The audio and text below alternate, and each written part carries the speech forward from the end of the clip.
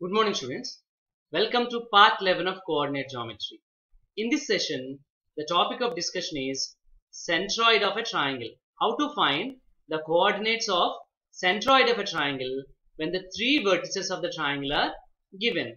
Now on a plane, we have to discuss something about the straight lines, which we already know. Now these two straight lines actually have a common point here. That means these two lines are passing through the same point, and I named this point as P. Now here I take another case where there are three lines having a common point.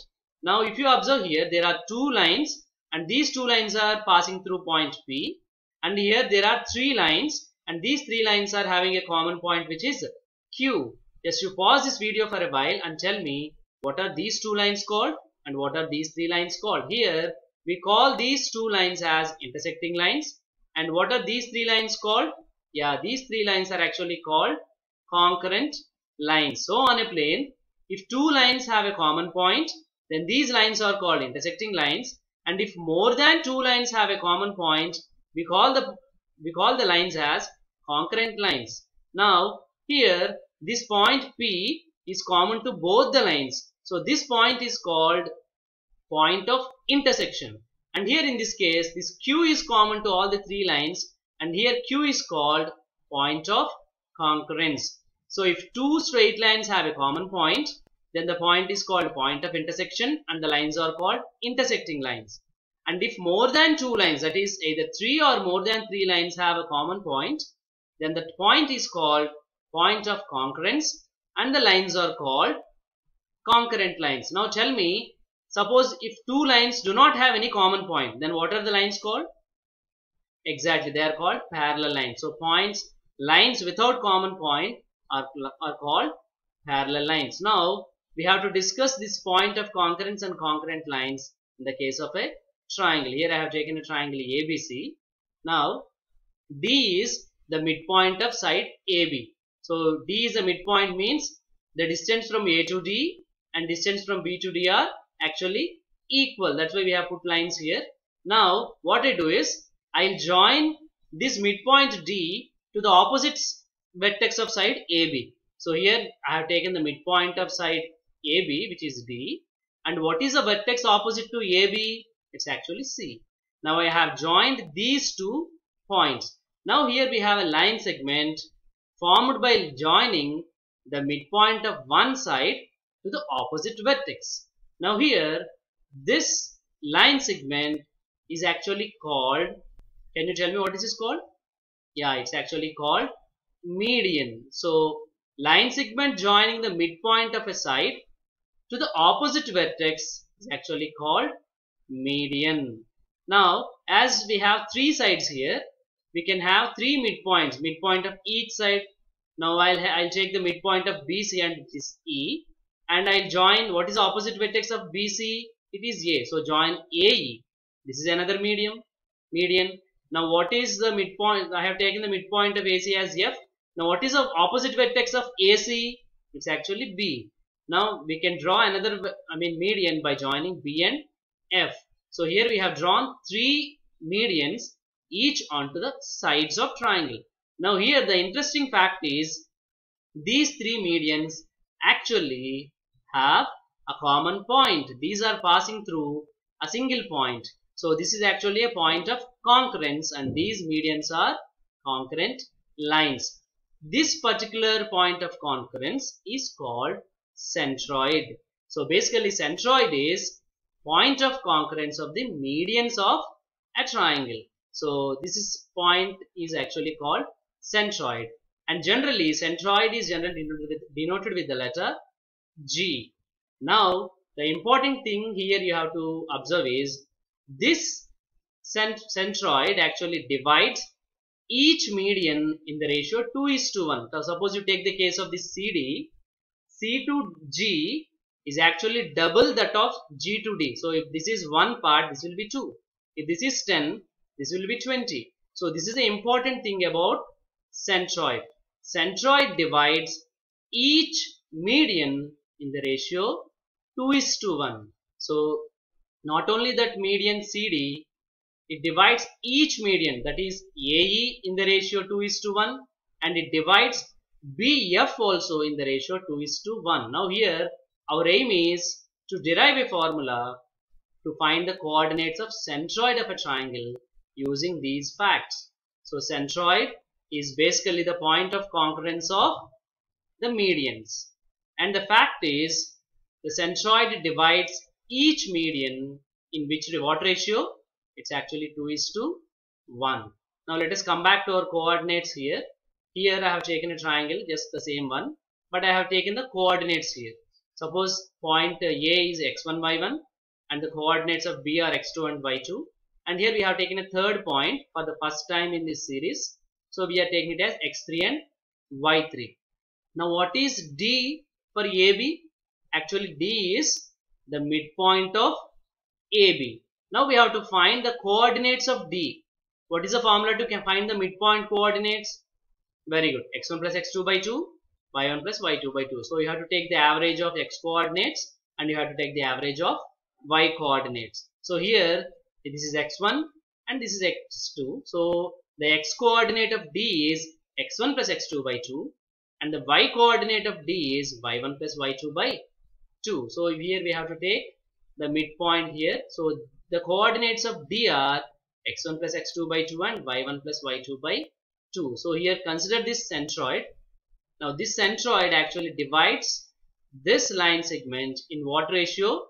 It is 2:1. So I have removed the triangle so that you can concentrate only on the line segment here.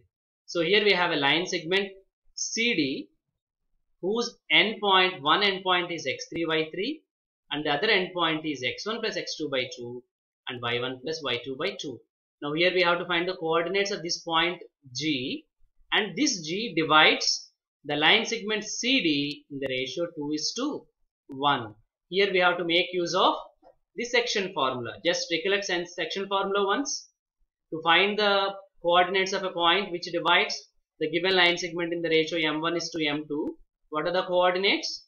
m1x2 plus m2x1 divided by m1 plus m2 and m1y2 plus m2y1 divided by m1 plus m2. Now we have to apply this formula in this case.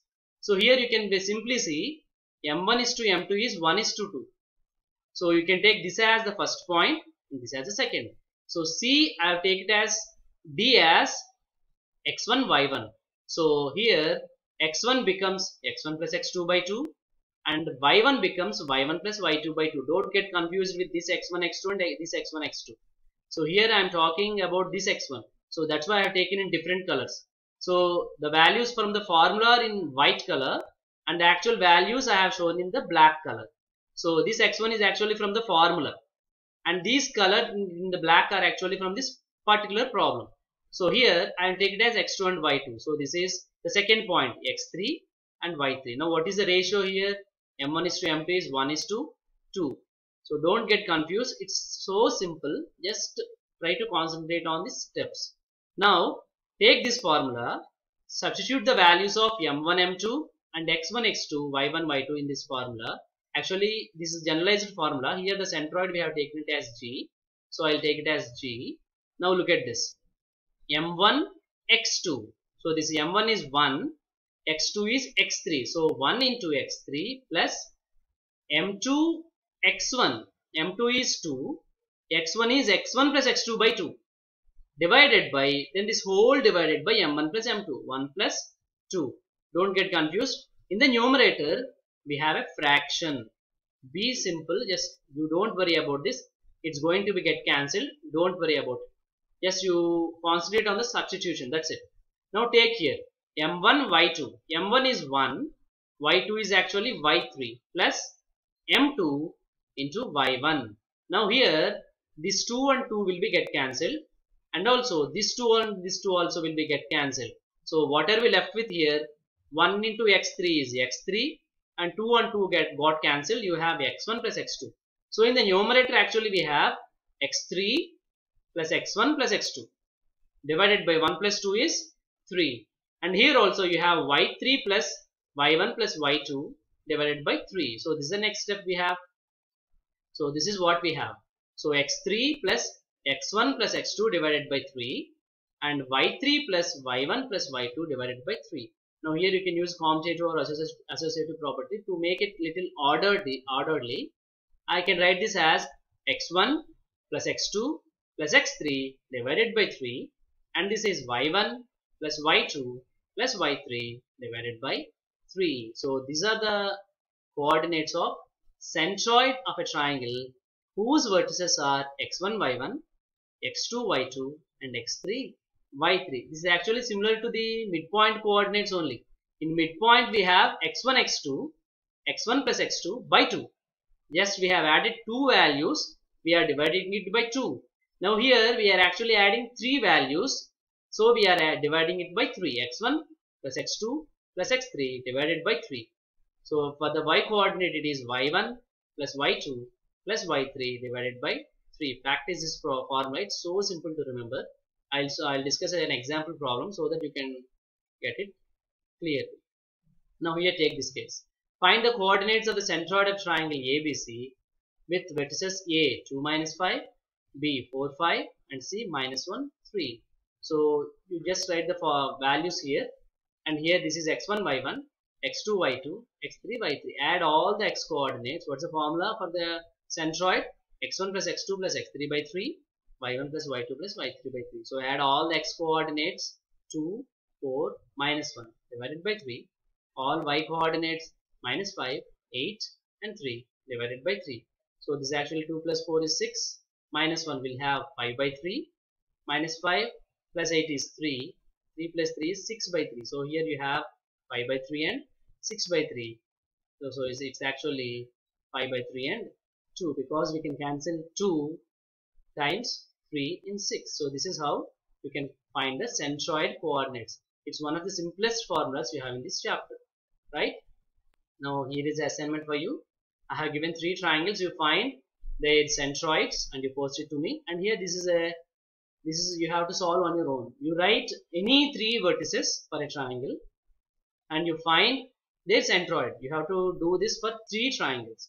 So you find centroids for 3 triangles on your own. You have to write your own coordinates. You can write any coordinates in the coordinate plane. You can give it to the triangle any name as of your choice, and you have to find their centroids in each case. So this is how we calculate the coordinates of centroid of a triangle when the 3 vertices of the triangle are given. Practice this, solve the 3 problems and I have given, and you have to solve 3 problems on your own and post it to me. Thank you.